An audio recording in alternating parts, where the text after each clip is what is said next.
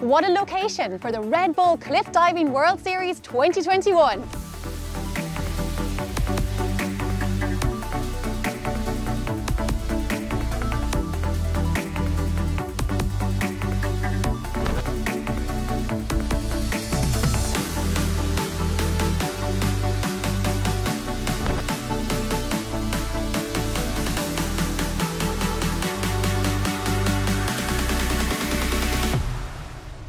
We are here at the iconic Downpatrickhead to witness 24 fearless athletes as they take on the wild Atlantic Ocean, travelling at a speed of 85 kilometers per hour and jumping from heights of up to 27 meters.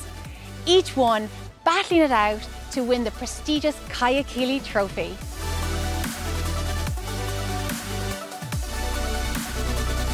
Downpatrickhead, meaning broken fort, was once part of the mainland, and it is one of the big attractions here at Downpatrickhead. Standing at 45 meters tall, it has been climbed by only a handful of people.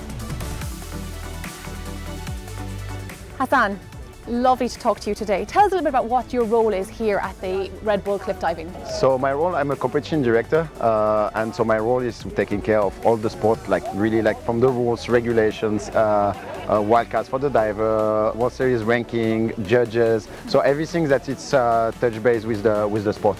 Excellent. And what is this location like for you guys, you know, compared to your last stops along the way? This location is just, I mean, it's just amazing, really. It's the color of the rocks, the grass is super green, the water is cold but still beautiful, and today we have a really nice weather, so it's just the perfect spot, really. And would you rate this site as a challenging site for the divers? It is a challenge, it's a big challenge here for the divers, particularly because of the weather, because the water is just 15 degrees and outside is between 15 and 16. Today was a good day, but yesterday we have first round and second round, it was raining.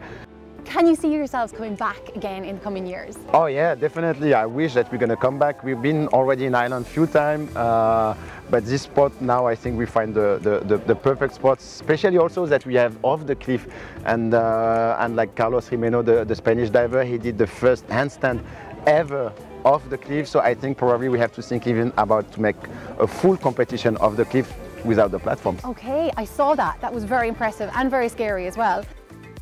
You guys obviously scouted this area out beforehand.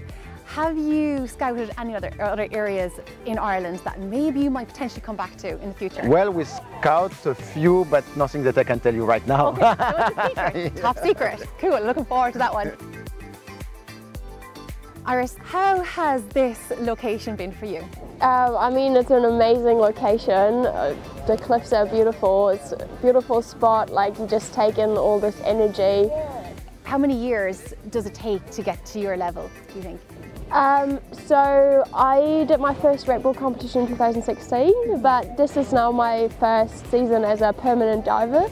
I'm a special case, I think, compared to everybody else, because I don't come from like gymnastics background or diving background. I just watched the cliff diving in 2013 and 14, and I was like, wow, that's amazing what these girls do. It doesn't look too hard, I think I can do this too. So you only started then? Yeah, and then I started training for it and like properly training with a coach in September 2015, and then I had my first Red Bull comp in 16. That is amazing. So it is something that you can actually pick up, like obviously with a lot of dedication and commitment. Stephen, how was this location for you? For me, this location was absolutely fantastic. This is my 4th or 5th time in Ireland, and we've done competitions in 2 other locations. And I said the first day we got here, it was windy and rainy and a little dark, but there's a certain energy about this place. I think within the cove and the raw Atlantic Ocean kind of crashing into that, and I knew for sure that this was going to be a special event.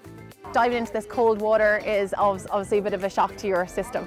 Yeah, the water is really cold. The good news about that is that your adrenaline is spiked at that point, and so the cold water doesn't seem quite as bad. But yeah, then when you're out and the adrenaline comes down a little bit, you're kind of just shivering in your bathing suit in the wind. So. And you've been to Ireland a couple of times, as you said, but like, how did you find Mayo? So we did get around County Mayo just a little bit. We went up to Bleak Castle, had a wonderful event up there. Again, I have a special place in my heart for Ireland, and this location really is something to behold. I love your little shamrocks on your t-shirt. Thank you. I thought that would bring me just a little bit of luck today. It did not as much as I wanted, but it did help a bit. Oh, no, well, fair play. You did a brilliant job. Thank you very much, Stephen. Thank you.